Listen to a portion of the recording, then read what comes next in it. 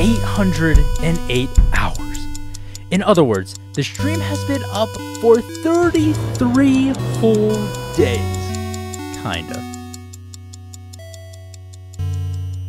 It's been an unbelievable 2 months, and I can't express enough in words how much I appreciate everyone popping by and saying hi to Franky, the Atlas Beetle. Unfortunately, with Franky's passing, the stream will go on hiatus, but don't leave, because we're going to talk about the future of this channel and its 24/7 live streams. But first, we must address the biggest thing on my mind, and that is whether, or more like how the stream affected Franky's lifespan. Although it's hard to say for sure how old he is, I've had him for nearly 3 months now, and according to the store, he flew into Japan around April.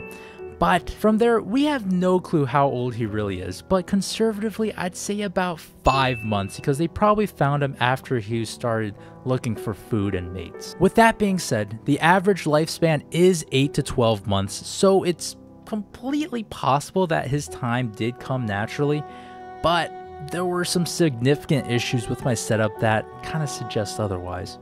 Like, look at how jank this setup is. Space was no problem. There was plenty of sticks and stuff that he can cling onto and make sure he gets propped back up, but this 24/7 artificial sun was, I think, the biggest detriment to my setup, and that's because it dried the cage out so much more and quicker than I thought it would, which means there was a very good chance that Franky was dehydrated, especially considering he was from a tropical country. It's a realization that came too late, and something I'll have to keep in mind for the future.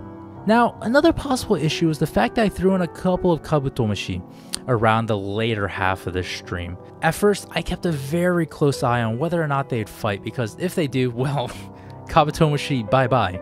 But after reviewing footage and watching them kind of just coexist in that space, it seemed that it wasn't a problem at all.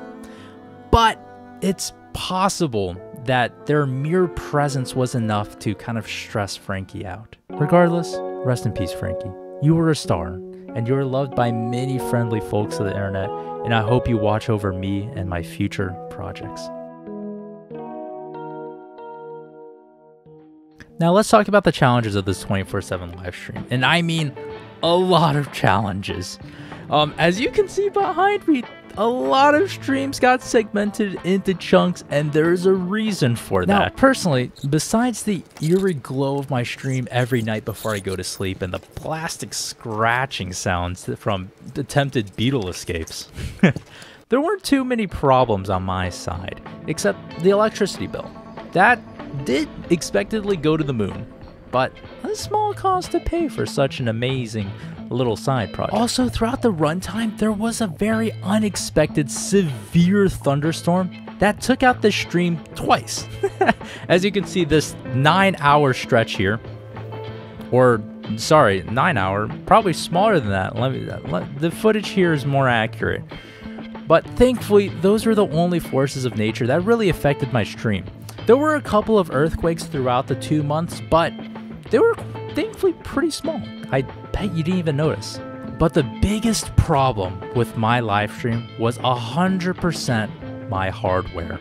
There were several moments when the stream would just suddenly cut to black because my camera just died from overheating, and viewers, I'm sorry, had to awkwardly sit there to a black screen full of lo-fi hip-hop. The summer heat unfortunately triumphed over my crappy AC, which affected my camera. Also, my laptop, the warrior it is, was also very much affected from the stream permanently running. You might have noticed the lack of uploads, and that's because my editing software DaVinci Resolve just became overbearingly slow and frustrating to use that I just didn't feel like making more content.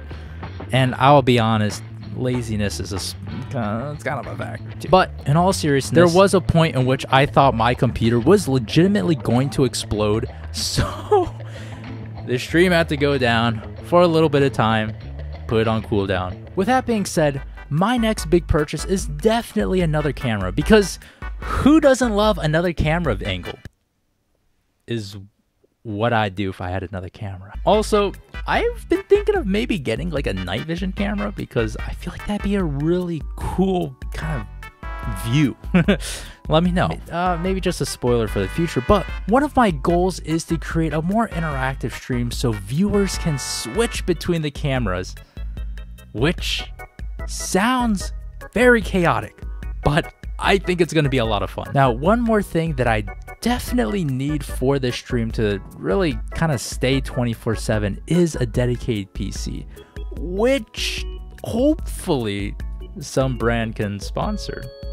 Alienware, please. But I'll probably need to grow a little bit more before that can become a reality, so please subscribe. With that being said, I'm still very happy with how the stream turned out and all the positive comments that came from it. One of the funniest I got was from a probably Japanese account, but it was just 3 emojis. Tree, monocle. It was so simple, but effective, and it's admittedly something I need to improve upon. I think what made me like this comment even more was the fact that it got deleted immediately afterwards. It's just like, okay, you had a very valid point. You could have kept it up there and get people talking, but no, it's all right. It's all right. So, yeah, definitely the best way to describe this cage is, I mean, from the looks of it, brown. And in the future, I definitely want to make more eye-catching, colorful displays that the Beetle will love to call home. With every new season of the Beetle broadcast, I'm going to make the streams more interactive and engaging and grow this beautiful small community of Beetle buddies. Can I call you guys that? I don't know.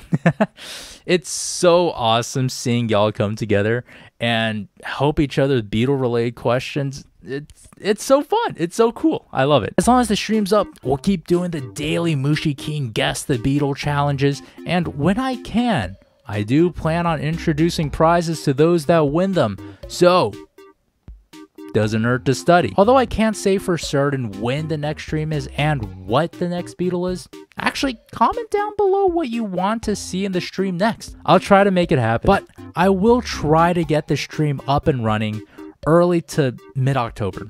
Sorry for this break. I've got a lot of big life things happening right now, and I hope you guys don't mind waiting just a little. Regardless, I've got some Western Hercules larvae that's been a growing. So if there's one thing I can guarantee, I will be those beautiful beetles roaming around the cage at some point in the future. Also, be on the lookout for polls from this channel so you can vote which beetles you want me to showcase in streams and, of course, in long-form videos as well. If you want to support me, or more so the Beetles, I'm setting up YouTube memberships, so please join and become an official sponsor, or what I'd like to call a producer of the streams. There will be plenty of perks, but most of all, emotes. And I plan to make the lowest level $1 so everyone can enjoy the emotes, because I think it's ridiculous to gatekeep something like that. Well, I hope you're excited for this channel as much as I am, and thank you all for watching this unusually edited video till the end. There's way too much my face and not enough Beetle, I think, for this video, but 2008 Honda Civic says bye-bye.